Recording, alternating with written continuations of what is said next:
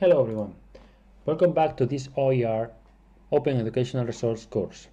Continue with the tutorials. In this video, we will put together on the table the 3 steps that help us openly license the works. First of all, we must understand what open license means. One definition could be give permission to allow the reuse of work. For example, a teacher can share his work with other teacher, or as a student, when you share his notes with his classmates.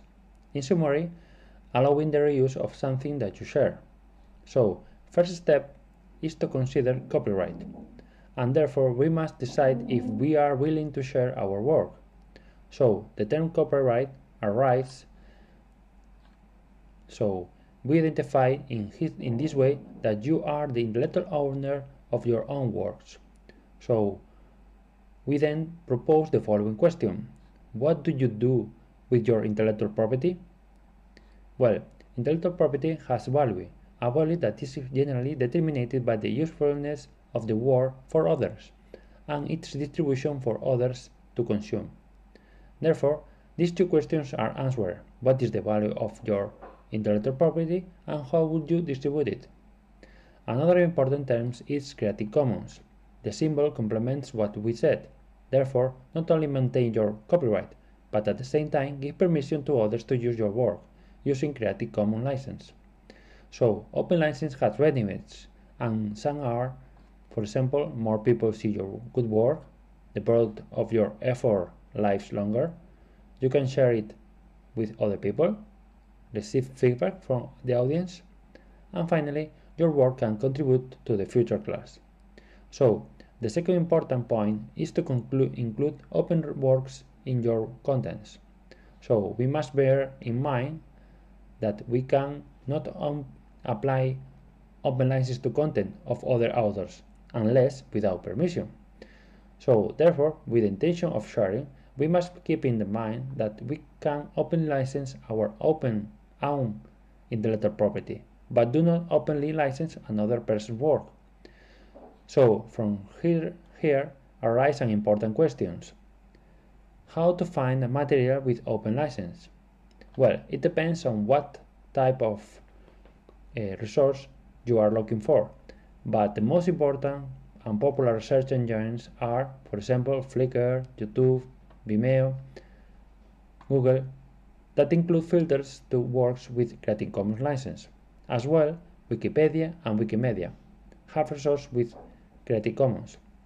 Another resource that we add here is Up2University, an European repository that emerged from the Up2You project. On Up2University, all resources follow the OER philosophy. Well, finally, the third step is to assign a license to our content or work.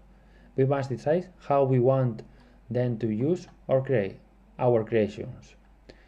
From here arise the terms of paying forward or giving merit to the initial creators. Now we have the opportunity to assign merit to the original author. So now let's find how to apply for our open license. Below we show the elements that can be part of the Creative Commons. It is these 4 elements, and they can work together to tell people what they can do with your work. The simplest way is using the Creative Commons license generator. This is the link in case you want to go into more detail, but in another video I will show you how easy it is to generate license. Finally, we must think about the time to share since someone may want to make use of this material. So we should try as much as possible to, for that, create little restrictive license and indicate always how we want to give value to our credit or credit to our content.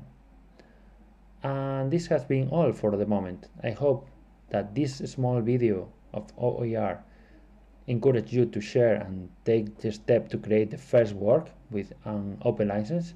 And please remember, it is too important to like if the video has been interesting for you, and add your comments and questions to enrich the channel with more content. It's up to you. Cheers!